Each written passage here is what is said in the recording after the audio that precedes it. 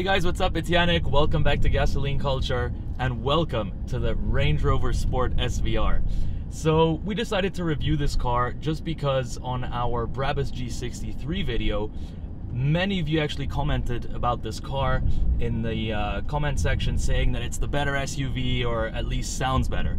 Now today we're just gonna see whether that's actually true, and yeah, so check out this car. It's pretty damn cool. It's a shame Range Rover drivers don't wave to each other like G-Class drivers do. That's already one reason why the G-Class is cooler than the Range Rover SVR. Oh, look at these views, man.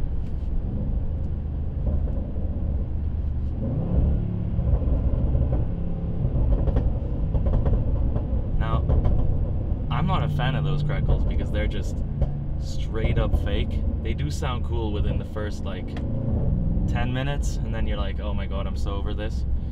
So anyway, Range Rover SVR.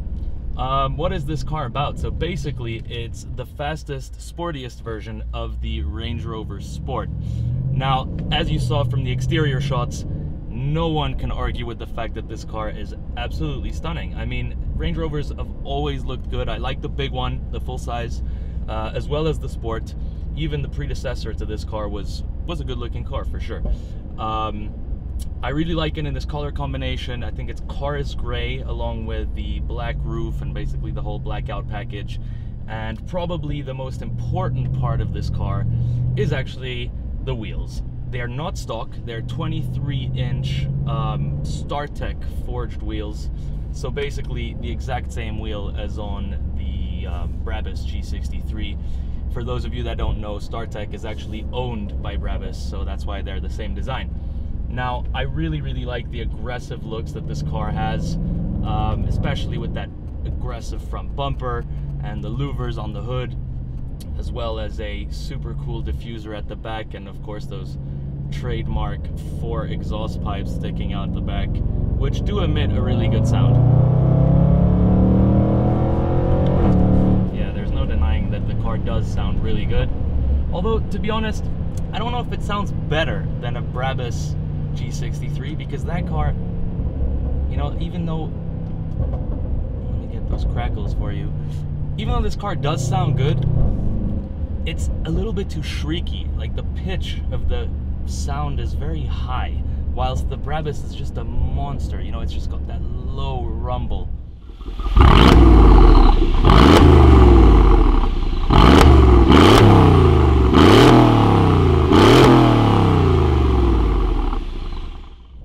Which in my opinion is more befitting to the car, but there's no doubt about it, both cars sound really good.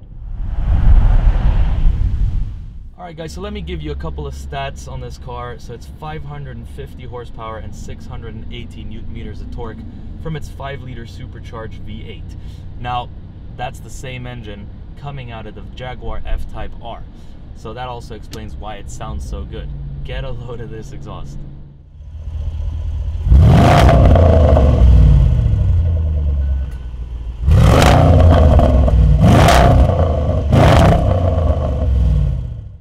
But then again, it must be said that, you know, no matter how much power this car has, it does weigh almost 2.5 tons, which, you know, I mean, even for today's standards, it's still such a heavy car. But, you know, when you floor it, it definitely picks up and goes. I mean, it's not like this car is slow by any means.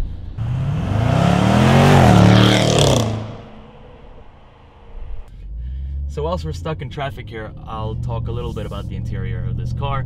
So obviously it's a Range Rover, as you would imagine. It's a nice place to be. I mean, you know, there's leather everywhere, which is something that I really appreciate. I mean, on cars like the Audi RS6, it's not standard to have a leather dash, which I think is a complete joke considering what the car costs. But I know it's available as an option, but the option is horrendously expensive. And in this car, basically, you know, you have a leather dash, which I think just makes such a big difference. It makes the interior look so much better. Now, in general, there's nothing really negative about this interior except the super old navigation system, which I really think they have to replace, and I'm sure they also will, because looking at the Range Rover Velar that we saw in Geneva, which has like insane touchscreens all over the place, I'm sure that that will find its way to the Range Rover Sport soon enough. But other than that, what I really like are the seats. You have these bucket seats in the Range Rover SVR, which I think are amazing. I mean, whilst they're a bucket seat and really give you that support that's necessary, you know, in a sportier car, I guess, they actually are still comfortable. So it cannot be compared with a regular bucket seat. I'd even go as far as to saying that it's, you know, more for the look, I guess, but I think they hit the nail on the head with the interior. I think it looks really nice. The seats are really cool. They just look great. You can get bucket seats in the back, for Christ's sake. I mean, how cool is that? Then the steering wheel I'm not a big fan of, just because I think it's a little bit, you know, it's a wimpy little thin steering wheel, which I don't think suits the nature of this car. I mean, it's a Range Rover. It's the, you know, it's the big SVR. It's supposed to have like nice sporty steering wheel, and if I'm not mistaken, this is the same thing you find in an Evoque, which is a little bit disappointing. But other than that, it's great. Then there's digital displays for the tech and for the speedo and everything, which I usually don't like, but it's pretty responsive, so there's nothing to complain about there. I mean, you get used to it after a while, I guess. Then of course you have a panoramic sunroof, which is always nice to get some light into the cabin. And yeah, I mean, another thing which I think could be standard would be the Alcantara headliner. It is available, but this car doesn't have it for some reason. I just think it would be good to have these things as standard on the flagship model of a certain car, but you know, it's something which is easy to live without. Now, in terms of comfort, let's talk about the suspension really quickly. So this is the sportiest version of the Range Rover Sport, and basically it is stiffer than even a regular supercharged one, and you definitely feel that whilst driving. I mean, we have really good roads in Switzerland which aren't particularly bumpy, but even here, you know, just going over slight bumps, it's just got that little bit too much rigidity for my taste, but it's by no means uncomfortable. It's still a super smooth Range Rover like ride, and you know, probably the 23-inch wheels don't help. But other than that, the ride is supple, it's compliant, it's comfortable, and you can easily take this car on long trips or whatever and arrive very comfortably at the other end. Now, in terms of sportiveness, you know, I mean, at the end of the day, this is still an SUV, and a Porsche Cayenne, in my opinion, still handles a lot better. But that's just because it's a Porsche, you know. I mean, at the end of the day, they're the ones setting that benchmark in terms of sportiveness for SUVs or for any car. But I have to say that, you know, the dynamics of this car in terms of suspension aren't bad at all. I mean, it does handle corners pretty well. If you consider its size and its weight, it's really nimble, actually. I mean, it's surprisingly nimble.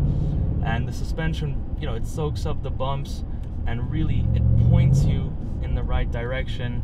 You know, there's not that much body roll. I mean, we're just going through a little chicane here, and it's actually surprisingly good. It's not as good as a Cayenne, as I mentioned before, but it's definitely a little bit better than a standard Range Rover. Another point which has to be mentioned are the brakes. So this car has big Brembos, obviously, with the signature SVR blue calipers, and they look really cool and they actually work pretty well. But I do have to say that when when you're pushing along for quite a while and you're using them a lot, they do tend to fade a little bit. I mean, you can't really blame the car considering the fact that it's super heavy, but you know, ceramics would just be awesome. Now the transmission, obviously ZF 8-speed, you know, it's everywhere nowadays. And as you know from previous videos, I'm not the biggest fan, to be honest, because everyone keeps raving on about it. And whilst it is pretty good for an auto box, at the end of the day, it just doesn't have that snap of a dual clutch gearbox. You know, it's fine. I mean, it's just nothing spectacular. And you know, the gearbox, it's not the youngest anymore either. But yeah, all of this stuff, basically all of this dynamic stuff, doesn't really apply here. I mean, I don't want to bore you too much with you know, with these sort of facts about suspension and steering. I mean, it's an SUV. It's not really supposed to handle, and we have to of course mention that Range Rovers are still the best cars off-road. I mean, whilst no one takes these cars off-road anymore, especially not an SVR, for example, you know, we do have to say that this is a very, very capable off-road vehicle. Whether you use it or not, that's a different story, but just knowing that it could is already a good thing. Do I think it's cooler than a G63? No, I don't, because obviously I think the G-Class is in a league of its own. It just has that amazing cult factor, which obviously no other SUV has. But all in all, I do think this car is super, super cool, super good looking. And you know, it's one of the, basically it sets the standard. It sets a standard. It's a Range Rover. I mean, at the end of the day, it is what it is. And all in all, it's definitely a really, really good car.